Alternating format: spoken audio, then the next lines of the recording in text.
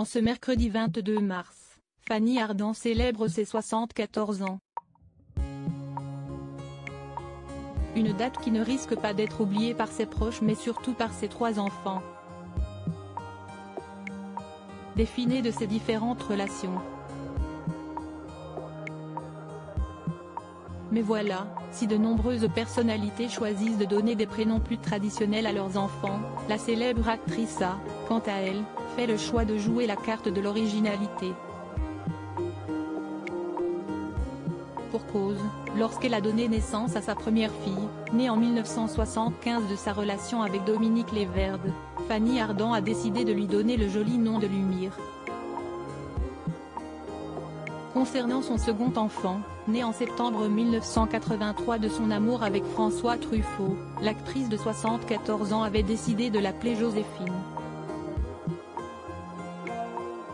Enfin, en ce qui concerne sa dernière fille qu'elle a accueillie en avril 1990 de son idylle avec le réalisateur Fabio Conversi, la légende du cinéma l'a ainsi nommée Baladine.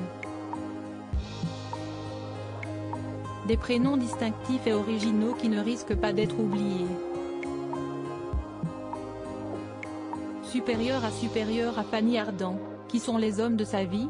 Fanny Ardant, ses confidences sur ses 3 filles lors d'un entretien accordé à Gala en janvier 2022. Fanny Ardant avait partagé quelques rares confidences au sujet de ses 3 filles, Lumière, Joséphine et Baladine. Des personnes avec qui elle reste très proche et qu'elle a toujours protégées. Quitte à parfois mettre un bémol à S à propre vie. Dès que j'ai eu des enfants, je me suis préoccupée d'eux, je suis devenue plus raisonnable, avait-elle rapidement concédé. Pourtant, lorsque ses filles sont parties du nid familial, Fanny Ardant a vraisemblablement été très peinée par leur départ.